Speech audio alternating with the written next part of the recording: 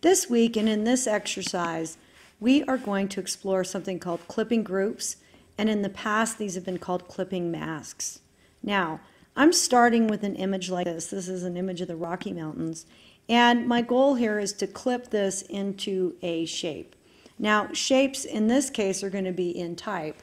However, all you really need is any kind of shape, whether it's a photograph of somebody or a flat-shaped graphic or type. As long as it's surrounded by transparency, then you have the ability to clip an image inside of that shape. And then today we're going to be working with type. Now, to get started, I have this image, and this is the image that I'm going to clip inside of the type. But I'm also going to create a new file and develop the type, and then when we're done getting the type set up, then we'll bring this image in and then clip it in. So I'm going to create the new file, and I'll call this clipping group mountains. Now the next thing we want to do is set our preset. We don't want a clipboard. I think what would be best is to choose photo again, photo size, and let's shoot for a larger landscape like 8 by 10. But of course, this is all dependent on what you want the output of your project to be. Do you want it to be an 8 by 10 or do you want it to be at 5 by 7? You have some freedom here, but I do want you to be thinking about size and not choosing really small sizes anymore. It's really important that we begin working larger just to get in the habit of it, because in Photoshop with raster data, you really cannot enlarge after the fact. So at least with data like this that's raster based. I'm going to create a landscape 8 by 10, and we'll go ahead and change this to CMYK. RGB is used for anything that's going to stay on the monitor primarily, and CMYK is for anything that is going to be printed. So in this case, I'm just going to switch this over to CMYK now, but you could also do it later.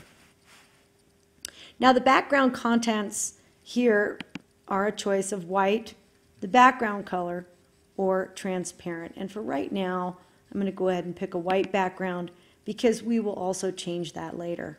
And we'll click OK. Awesome. So here is our blank canvas, and let's go ahead and get started. We're going to be using type. Let me just situate this a little so that everyone can see it a little better. And whenever I'm working with type, we want to always create what we call safety zones or type safe areas, so that if this were a poster and the poster were going to be trimmed, you don't by mistake trim off important imagery or type. Now, we use guides to do this, and your guides are in the rulers. And I have my rulers out, but here's where you find your rulers. They're up here in the view menu. And we're going to drop on down to the rulers. Now I already have mine out, so they're checked, but you just want to click on rulers and your rulers will also show up. And the shortcut is Command R or Control R. Now inside the rulers live these sort of guides. They don't print, but they do show up on screen, and I'm going to click and drag my first guide out. And this time I'm going to use about 1/4 inch of a type safety area. Something like that can be good. Sometimes designers will use 1/8 of an inch. And then I'm also going to put one on the other side, just in case I'm designing over there, so that I also have a type safety guide in place. And that way, type will not go off the page. Next step is to talk a little bit about our type tool. And if you've been looking at the web links, then you're getting more and more comfortable with type and chapters on type. I'm going to click on the type tool. That type tool is 1, 2, 3, 4 up on the right. And again, I compress this toolbox, so that if you want to compress it 2 up, click on this double arrow. I'll do that again. And I just like to talk about the tools when they're 2 up. So that is the 4th tool up, and you have several kinds of tools in here. This is your horizontal type tool. It's probably the most common. They do also give you a vertical type tool, and these are type mask tools that create type selections, and they are really fun. but we'll do that in our next lesson. So I'm clicking on the horizontal type tool, and then I'm going to come up and get right on that guide, and starting up here sort of in the 2/3 part of the file, I'll get right on the guide and click and let go. And I'm going to just type something like Rocky Mountains. And before I do that, because my background is white, I'm going to look up here at the options bar and go ahead and change the color so that everyone can see it.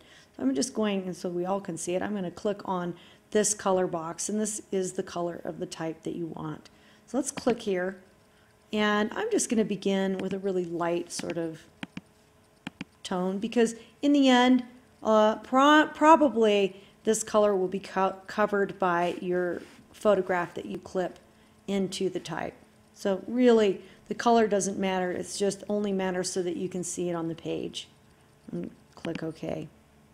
Now, I'm going to recommend a font that is very thick and bold, because if you use a thin and wispy typeface, it'll be really hard to see the photograph inside of your type. So here I've chosen a really good one called Impact, and I know that that will show the image really well. So go ahead and find a bold sort of typeface, and I'm going to type in Rocky Mountains. And of course, you could type anything. You might think of doing a poster that would be really cool of a place that you love in the world, like Switzerland or Japan. And you could fill all of the type with images of those areas. So this can get quite intricate. Anyway, I need to make this type a little larger, and a couple ways that you can do that, but one thing to notice is that over here in the layer panel, the type layer has been created as soon as you begin typing your text. And one of the best ways to highlight type, at least it's the way that I like to do it, is by just double clicking on the T in this layer. I'm going to go ahead and do that. This will highlight the type, and then just like a word program, you can come up into your options bar and start resizing your type, and this is where you resize type. I'm going to give you a little trick, and if you set your cursor right on the icon here of the T's, you'll get what we call a scrubber, and this allows you to click, drag, and hold your mouse down and start dragging to the right here, in this case to make the type bigger. And what I'm going to do is try to align it with that guide on the other side.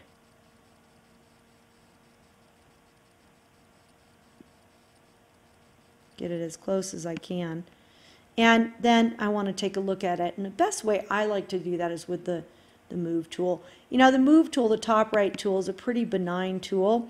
And so I recommend it when you're needing to look at your file and you've got a tool that's not quite working in your favor. Go ahead and use the Move tool. And then also I can see I'm just off of a hair here with the guide. And so here's a little trick with your Move tool. If you look down at your keyboard, you can just adjust the type by using the arrow keys. So I'm going to hit the left arrow key, and this makes just very slight movements in incremental ways with your type. I'm also going to move that type now down a little, and I'll use that arrow key to the down key to press downward and make that type, move that type downward. It's just a little bit more balanced. So now we have our type, and I'm going to show you how you create your clipping group, and then what we're going to do is we're going to place some layer styles onto the type so that we can see it even better, and create a background color that works with the type. One of the functions, or one of the important factors about type, is that there are two properties that we really keep in mind. One, readability, and then two, that it's got to look good. So those are two things with form and function that we keep in mind. So I have the other image right here, and I'm going to click on it. That was this image, and I want to show you how you can move this in a pretty easy way, at least in this round. I'm going to select all of the image, and of course I have two layers. Make sure you're on the layer that has the photograph, and I'm going to just edit copy, just like a Word file. If you were highlighting a word, this is sort of similar. I'm going to copy that data and then just come over here and click right back on the file I was on and edit and paste. Now this is going to move into the file, and this is what you want to do. You actually want to come in, and I'm going to click on this with the move tool, and you want to coat your image with, just coat the image, or excuse me, coat the type with the image. Just place it right over it, right on top of it, and this is how simple it is to create your clipping group. Just simply come right on the line in between the type layer and the image layer, which is above your type, and hold down your Option or Alt key. Option for Mac and Alt for Windows, and you will see this really interesting cursor. It's sort of like a double zero or double elliptical shape that's kind of looks like that, and just click once, and there is the imagery that's been placed inside of the type. Now what's really fun is that we can come in and still move that image in there so that we can just get it the way we like it. And I just kind of interested in just showing the mountains and not so much of the bottom area, but of course that's up to you. Mostly I think it's important to be able to see the imagery that you want to show off inside your text. If you can't see it, then no one else can, and then it's sort of pointless to do this, I think. At any rate, here is our clipping group, and all we did is just Option click between these layers. You can tell a layer is clipped because you'll see this arrow that points down at the bottom layer. And don't forget, I'm just going to turn this off for a minute, that the only way to clip is if you have a shape surrounded by transparency on that layer. And you can see all I have is this type layer on, and that's why it's surrounded by transparency. And that's what you have to have, whether it's type or a shape or a photograph that's been cut out somehow, which we'll get into later. You have to be able to have that shape or those pixels surrounded by transparency in order for this to work for you. Now I'm on the type layer, and at the bottom you'll see the FX button. The FX button allows you to apply fun things like a bevel and emboss and a drop shadow. So quickly I'm going to add the layer style. These are called layer styles. They used to be called FX. And to the left are all of the different kinds of styles that you can add. Once you target one and you make it blue, you've got to really hit it in terms of, don't just check the box, but actually highlight it in blue. Then you have the ability to make those kinds of changes over here to the right. So I'm looking at the drop shadow, and just a few things about that. You can choose the opacity of your drop shadow. You can choose the color of your drop shadow. This is the angle at which you want the light source to be coming from. So this is coming from the top left. And then the distance is how far away you want the drop shadow to be. I'm just going to do just a little bit, like maybe 13 points. The spread is density. It just makes it a little bolder. Just do a little of that by 3%. And then the size is your blur. You can see if I go up. Best thing is to really move these sliders so you can see what they're doing. Now I just like it to be delicate, so I'm just going to get a little bit of that layer style, that drop shadow. Now I'm going to really hit this bevel emboss, click it down, make it blue, highlight it, and then you have the ability to add your three-dimensional bevel right here in style.